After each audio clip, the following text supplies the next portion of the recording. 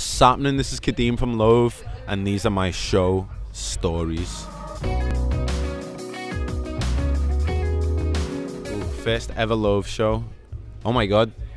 Funnily enough, our first ever Loathe show was with While She Sleeps. We supported them in the O2 Academy in Liverpool, and at the time we'd kind of semi-built a little bit of a following with our past band, R Unbalance we were called.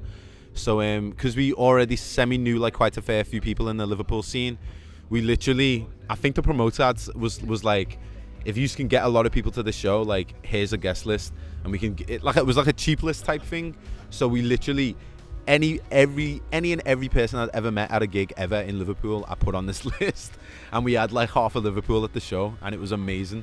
But it almost felt like a rebirth, obviously, because we'd been in a band before that and kind of rebranded everything. It was like I felt like I was born again, and since then we've sprouted into what we are now. So yeah, it was a very special night. Honestly, I'd say Download Festival, Download Pilot, the last Download we played, just because obviously it was we were shaking off a lot of dust because it had been a long time since we played any shows. That, and then just worrying about the technical side of things, and then also the first time we'd ever played like a main stage at a festival like that. It was a lot, but turned out to be a sick show. Had a bit of a few hiccups technically, but other than that, it was a great show. Proudest onstage moment I'd say was in 2020 in February when we played London. We did a week-long UK tour. The last date was in London, and it was sold out. It was in a venue called Omera, and it wasn't until we got on stage that I seen the crowd, and seeing an absolutely like packed room solely for us because it was our headline show, and the fact that we're in London, somewhere that's so far away from Liverpool where I'm from.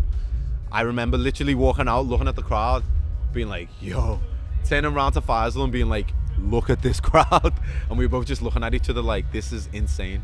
So yeah, I'd say that was one of the most recent like moments on stage that I was just like, wow, what the hell. Probably Download Festival, you know. I've mentioned Download so much, but just the fact that like it was like the last song, and like we had a lot of technical difficulties leading up to that, and the fact that it was the first show that we played in a while, like a lot was riding on it, you know what I mean? And so yeah, we were on stage, last song, playing Two-Way Mirror, and something happened with the rig that we were using. I think it was like a cable, faulty cable or something. Everything just cut out on stage. So I'm in the middle of singing and everything just stopped. So I'm like, what do I do? Luckily enough, I carried on singing. So I mean, it was a bad thing that happened, but in the end, it kind of turned into a good thing because I carried on singing and everyone was singing along with me. So I guess that was cool. So I wouldn't say that was the biggest disaster, but in terms of like things going wrong, nothing like that has ever happened to us before. So I guess it is the worst thing that's happened to us.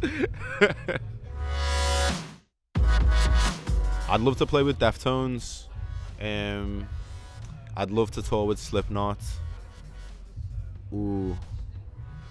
If it was a tour where it was like new metal revival tour, it'd be Slipknot, Korn, Deftones, and then us opening on an arena tour around the entire world. I'd love that to happen. I'm just gonna speak it into the truth. So if anyone in them bands is watching this interview somehow, somewhere, my email is I'm joking. I'm not gonna say my email on a video, but but yeah, that would be my dream tour.